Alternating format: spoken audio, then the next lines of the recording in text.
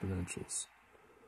But what he's saying is that when they studied spectrums from prisms working with light using chemical molecules, then they realized that the Ritz hybrid law is that if you add together the frequencies, but not the wavelengths, just the frequencies, then you can discover why new molecules are created. And then Heisenberg realized that those frequencies are actually non-commutative in time, which means if you reverse the direction of the frequency, you're changing the shape of the molecule. And then it was studied that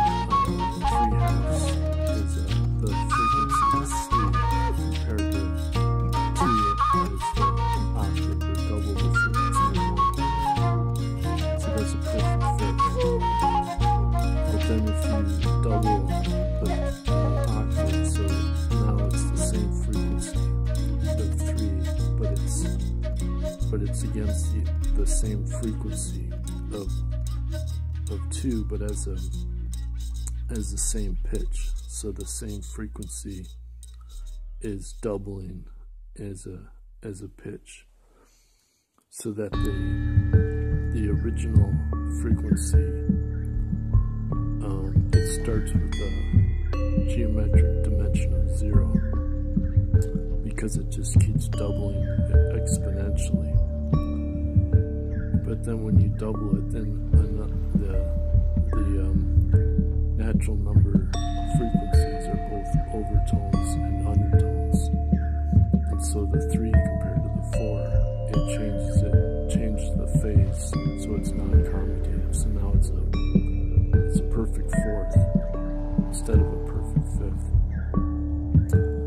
And so even though it's the same frequency, it has a different geometric shape. So it's isospectral, but now it's isometric. So in other words, it's in the same octave, but it's a different shape because it's a perfect fourth and not a perfect fifth. And whereas you can also change the frequency so that you change the original octave. So now if you take a subharmonic, then you have 2/3 instead of 3/2. And so now your octave is the 3 instead of the 2. And so it's still the perfect fifth as a ratio, but you're going in the opposite direction so that the 3 is the fundamental tone. So as I pointed out in terms of music, if you have a perfect fourth as the overtone, then that changes the denominator octave, so that it's no longer the 1. So now you have 3 as the denominator, so it's not a pitch equivalent of a geometric dimension of 0 for the octave that grows exponentially by the ratio. So that's why there is no perfect fourth in the overtone series. if you're just listening to the source of the one. And so this is why when he says the secret non-commutative phase of the music, normally we think of music as just just adding the exponentials. So what they do is they'll add the octave together. So they'll take the fifth as 3 halves, and then they'll take the octave, and they'll say if you have 2 octaves or 7 octaves, it's almost the same as 12 perfect fifths. And this is what they call the but he says it's the inverse as well. So if you take the logarithm of then you have to reverse what people don't realize is because it's non-commutative and you're reversing the ratios. So now it's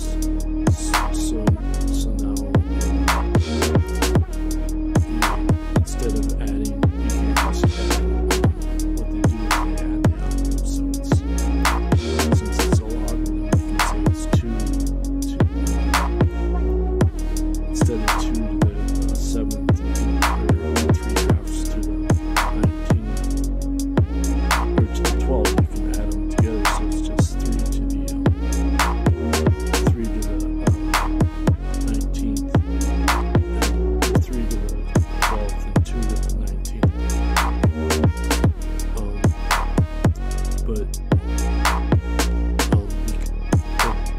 Because they're logarithms, you're actually taking it to the 1/12th and the 1/19th, and then you're saying that they're almost equivalent. It's a slightly different value for 3 to the 12th and 2 to the 1/12th and 2 to the 1/19th.